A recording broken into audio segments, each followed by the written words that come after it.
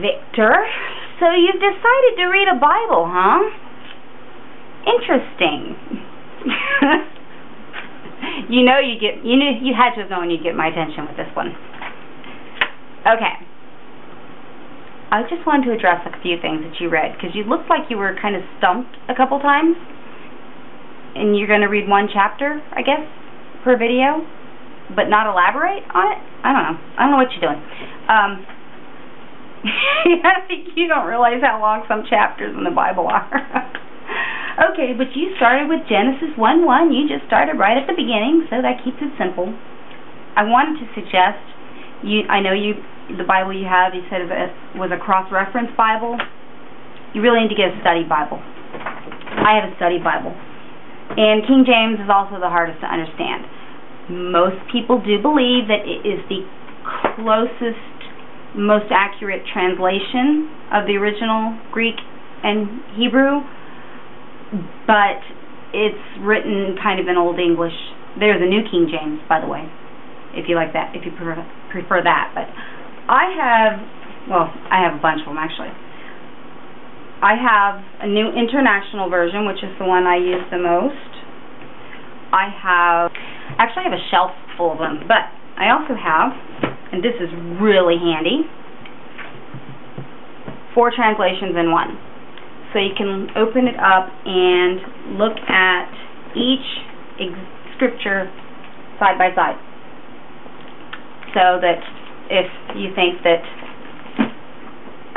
something is contradictory, we read another translation, because it's like the word. There's one scripture that always comes to mind when I think of words that are when you translate it, it can have multiple meanings. There's a scripture that says, "For the Lord has not given us a spirit of fear, but of power and love and a sound mind." That's how the King James reads. And NIV reads, "The Lord has not given us a spirit of timidity, but of power, love, and a sound mind." Fear and timidity. Basically, they are very similar words, but they can take on a different meaning. And I've said before in my videos, not very often, I'm usually just goofing off, but I have said before, I don't claim to be a biblical scholar. I just have an ability to read it, immediately grasp it, understand it, and know how to apply it and live it. So that's where my strength is. It's in the comprehension. I can read it and know how to apply it to life. I get all the little subtleties of, like with the parables, when Jesus gave so many parables, and they were confusing the heck out of everybody there at that time. But it's for a reason. So I really just wanted to make this video to address. You didn't elaborate, and you didn't discuss it. You just read the first book of the Bible, of Genesis 1:1, and read the first chapter. Right? You didn't read the first book. You read the first chapter. I kind of made some notes where it looked like you got hung up. I could be wrong. Maybe you didn't have any questions at all, but I wanted to address what looked like you had some questions. You first got hung up on when God said He made the trees and to bear seed after His kind, and my translation reads after its kind or after their kind. So if you think of it that way, it makes a whole lot more sense. It's basically saying an apple tree is not going to grow oranges, and an orange tree is not going to grow apples. So it's each tree or fruit after its kind. And there's a reason that's there, because the Bible, it's not in chronological order. I actually have one in chronological order, and that's really cool too, because that keeps you from going back and forth trying to figure everything out. It's because those scriptures will be mentioned again later on. It will mention fruit at another point, or trees. And they all go together. If you don't put them all together, it's taken out of context. Or if you don't use it the way it was intended in the original ancient Greek and Hebrew, then you're not going to get it. trees, though, and animals. You mentioned animals also reproducing after their own kind. Okay? So that's all that was. But in the New Testament, it starts talking about trees. A bad tree can't bear good fruit, and a good tree can't bear bad fruit. Well, it's not talking about trees anymore.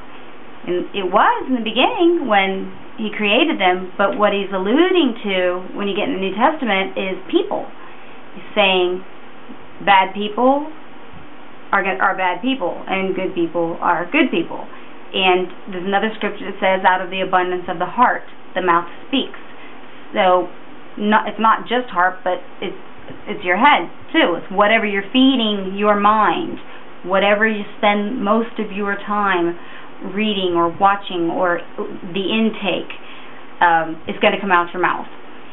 So it's not saying someone is a bad person because they made a mistake or because they're not perfect. Nobody is perfect. It's just the way it is. But you have to kind of put it together with the other scriptures that reference trees and fruit. And it's in the New Testament, it also says the fruit of the Spirit is love, joy, peace, long-suffering, gentleness, goodness, faith, meekness, and temperance. Those are all fruits of the Spirit, meaning if you have Christ in your life, this is the kind of fruit you should bear.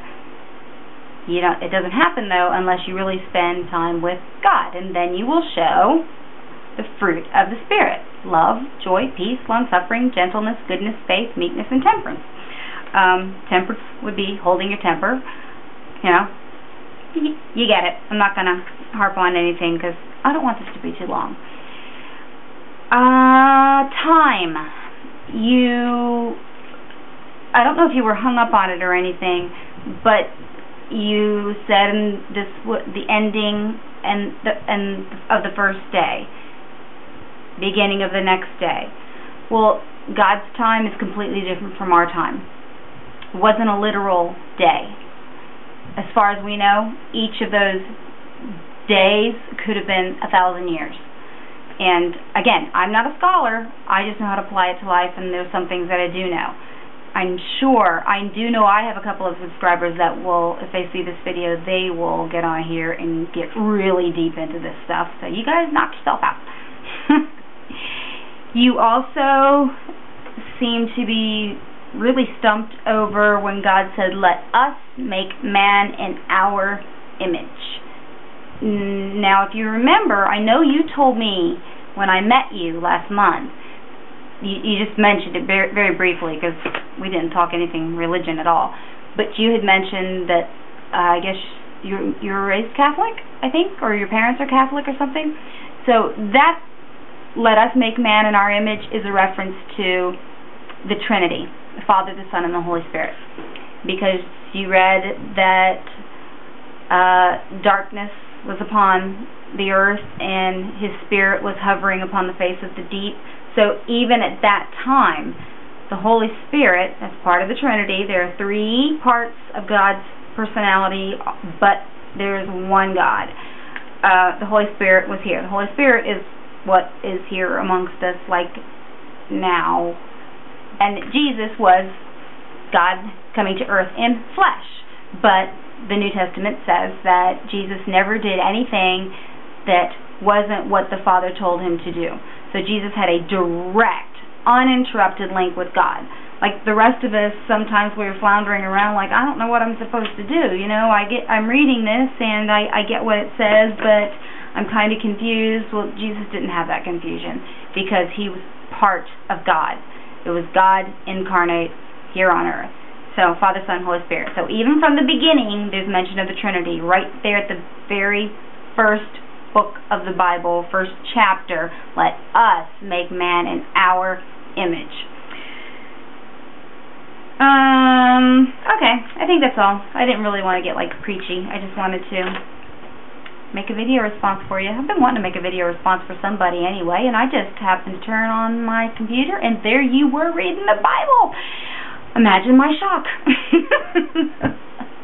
Okay, talk to you soon. Bye, guys.